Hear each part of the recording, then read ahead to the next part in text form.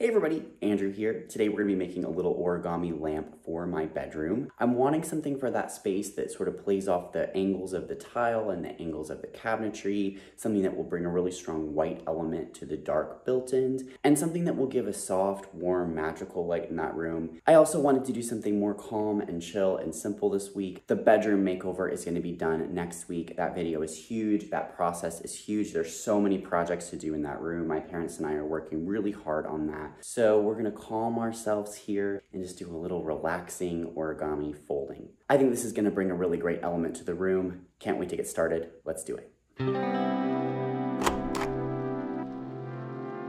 Also, you may have noticed that I no longer have the awful ceiling fan behind me. This is the light fixture that I showed in my thrift haul video a couple weeks ago that I got at the REISSUED for $15. This is some sort of weird homemade Sputnik contraption. I was not really sure what to do with it with all of the cords, but we've kind of draped them in an artistic way. So it feels like one of those mid-century mobile Sputnik type lamps, but more industrial and workshop-like, which is gonna be more of the vibe for this space. Also, so this is how everything goes. When you're planning to put up the fixture in here, just to take a look at how it's gonna go, because I can't wait to see how it's gonna look, and we pull off the ceiling fan and we look up in there and there's this wallpapered ceiling happening. I knew that the ceiling went up higher in this room, similar to how it was in the kitchen, but I had sort of made peace with the fact that this was gonna be what it was gonna be. We would just make it work. But now that the ceiling is there and this room is sort of coming together design-wise, it's hard not to imagine this with another 2 feet of ceiling up there to make this feel a little bit more airy and light and creative and all the vibes that I want going on in here. So in my thrift haul video, this thrifted light came from the REISSUED. This is the one that has a super long 8-foot rod.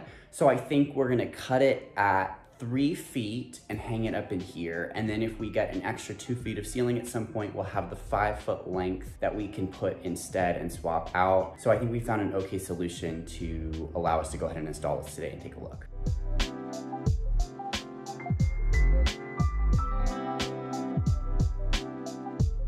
Okay, so for this project, we're gonna be referencing a couple of different types of lamps that I found. Nothing's exactly what I want, but I'm gonna kind of take from elements and customize it and just sort of use that as a jumping off point. First was this blog from Chic. I really like the way this lamp looks overall and kind of the proportions of it. This is a hanging lamp, not a table lamp, but I like the way that she talked about fireproofing the paper. I'm gonna be putting an LED bulb in it, so I'm not super worried about heat. But just to be on the safe side, we are gonna follow her technique for that. And then there are a couple different videos that I found on YouTube that I'll link below that show different folded lamps. This is more or less the technique that I'm gonna be using, although the proportions of the paper and how you choose to do it will make it look different. I'm gonna talk about that in a moment. And rather than making my own base here, I'm gonna be using this lamp that I found at the REISSUED for $3.50, I believe it was. We're gonna be doing some modifications to it, but rather than having something that sits up high, I wanted something that was gonna sit really low and have a nice low base on it. I went ahead and prepped all of my paper last night with the fireproofing technique. Let me show you how that went. Following Cat's instructions, I boiled 6 cups of water in a thrifted pot that I keep on hand for dyeing and other projects.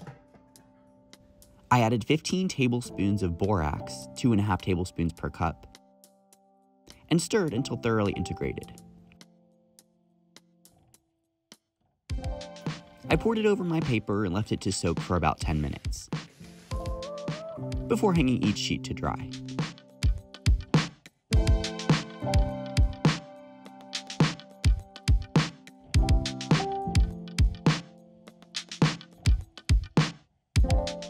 So before we jump in with our anti-fire treated paper, I wanted to do some samples of this to practice my folding technique and also look at the proportions of the lamp. I'm using a paper size that is 12 by 18 inches, which is different than any of the paper that anyone used in anything that I could find. And so I wanted to do a sample and just see how the proportions of everything were gonna look with this paper. My mom had a bunch of this paper at her house, and so I thought I would just make use of that. It's a nice sort of creamy white color. And so I've spent the last hour or so doing some samples of this, changing how wide the folds are away from each other. So this was my first one that was more like the ones that I saw online, where it's essentially kind of folded into quarters, so it's a lot of folds there.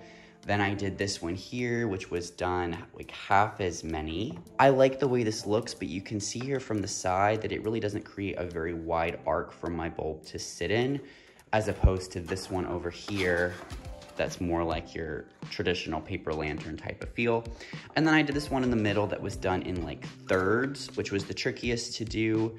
But I think it gets kind of the graphic nature of this and the more useful nature of that into one. So I'm definitely gonna do one of the two on the left. I'm not sure which one just yet. I'm gonna think on it for just a second longer, and then we'll jump in and fold our fireproof paper. Welcome to Reissued, where we make everything more complicated than it has to be. So even after all of my prototyping, I still was really not feeling this shape, and so I went back to some of my reference images and noticed that they all had more of this kind of cylindrical type shape.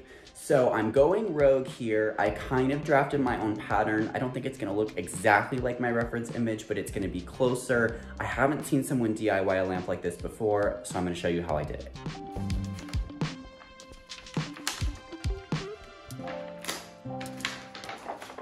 Okay, so the fireproofing thing made my paper really brittle and start to tear as I was folding it. So we're gonna take our chances and we are gonna go in with the normal paper. I'm putting an LED bulb in this. Hopefully I won't have any problems, but as it is, if this paper is gonna tear every 5 seconds, it's just not useful to me. I don't want my lamp to fall apart really easily. So we're gonna try with the normal paper. Let's do it.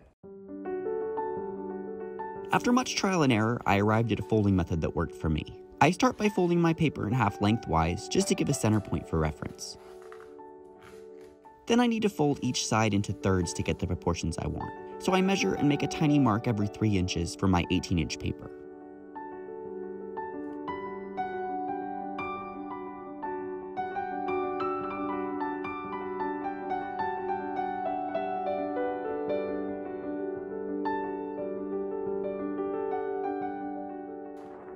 For making these folds, I found it helpful to start the fold on the marks on each side, and then have them meet in the middle.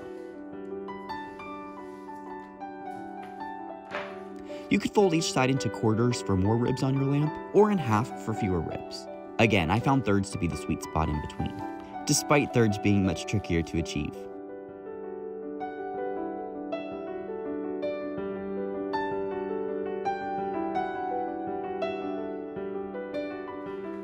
Once all of these folds are made, I'm ready to subdivide each section one more time, folding back and forth to create a little accordion. There are lots of different ways to arrive at this accordion shape, but I found starting with larger segments and working down to smaller segments to be the easiest way to minimize mistakes and keep my folds even.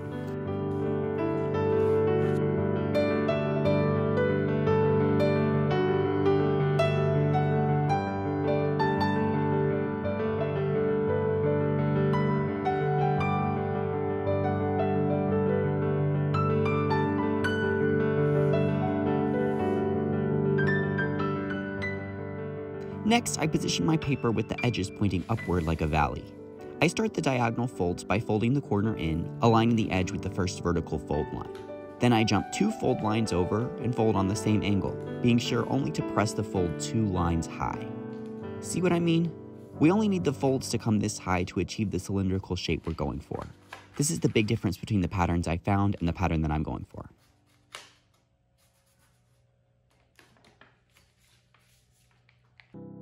I repeat this process all the way across the paper, folding the diagonal lines on every other vertical fold.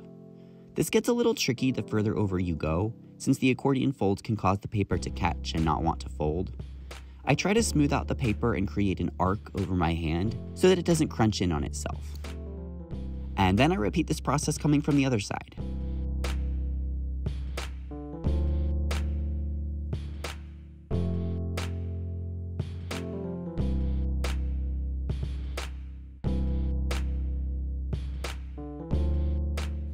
I need to finish the X's on each end by folding the paper further up and only pressing that one little diagonal between the last fold and the edge of the paper.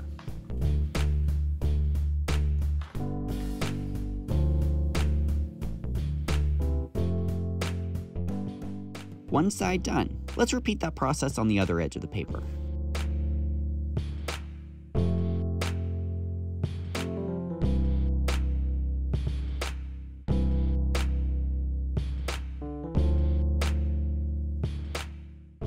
Now that we have all our folds, I found it helpful to reestablish my accordion to get things bending in the right direction again. From there, I work one end at a time, finding the larger triangle and gently pressing it in and down, then the smaller one. big, small, alternating down to the end of the paper.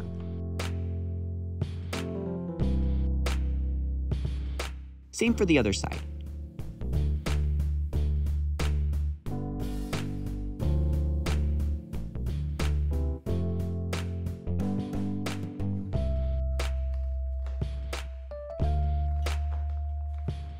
Once everything is folding the right way, I can collapse the paper entirely, check to be sure that all of my triangles are folded in, and then press firmly to lock in my shape. One panel done. I think I'll need 2 more, so let's speed up this process a bit.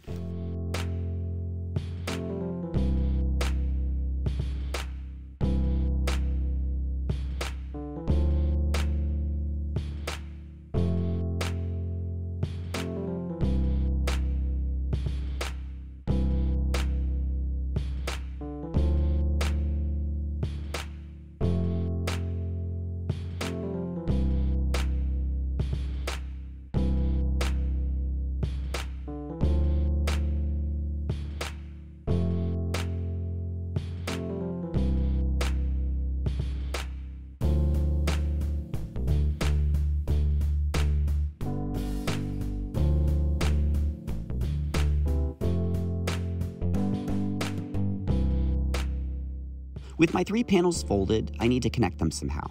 I'm going to cut some 1/2-inch strips that I'll glue behind the edges of my panels to connect them. I've seen some people leave a little extra tab outside the folded area on one end of each panel for overlapping and gluing. I love that idea, but I didn't have the brain power to subtract the little extra bit from my 18-inch sheets, so my added tab should work just fine. Once I glue them on with the glue stick, I can coax them into folding seamlessly with the rest of my panels, leaving us with one big panel. Okay, so we just finished off the lamp. Let me talk you through the final steps here. So first, I had intended to use the original base that was on the Goodwill lamp that I thrifted and just paint it like a matte black. However, once I tested my paper around the lamp, I thought it was gonna be a little bit too wide to sit on this base. So we're gonna be using this wood base that my mom had on hand from an old lamp that she had. It's a little bit wider. It also matches the wood look of our inspiration lamp, so we're gonna go with that. My dad helped me rewire it by taking the socket and the wiring and everything out of the Goodwill lamp and threading it up through the wood base piece. This was also a good opportunity to make it nice and short, drop the bulb down to the bottom so that it'll sit right in the middle of my paper piece. Problem solved there. The little chain pull thing is not super ideal in this case, but again, I'm gonna be using a smart bulb in this case, so it'll be hooked up to my Alexa and she'll be able to turn it on and off, change the color, whatever I need to do. For the lampshade, I went in with a heavy needle and a quilting thread doubled up. I threaded that through all of the points on the inside there. Once I threaded it through, I went in with some painter's tape and just taped off the edges there just so it didn't pull right back through the other way. And so then I was able to tie the top and bottom and experiment with different tightnesses for those, whether it was gonna be bigger or smaller. What I opted to do there was make it as tight as possible, but still being able to sit over the bulb so that I can pull the shade on and off if I need to change the bulb. And once I got the correct tightness, I went ahead and knotted this multiple times so that it'll hold in place, clipped the threads, and we're done. I am so happy with how this turned out. It looks so much like the lamp that was my inspiration for this. I'm gonna be giving you a little bit of a sneak peek at the bedroom, but if you wanna see that full makeover transformation, be sure that you're subscribed. That video is gonna drop next week. It's gonna be amazing. As always, if you like this video, be sure to hit the like button. Thank you so much for watching. I'll see you guys soon.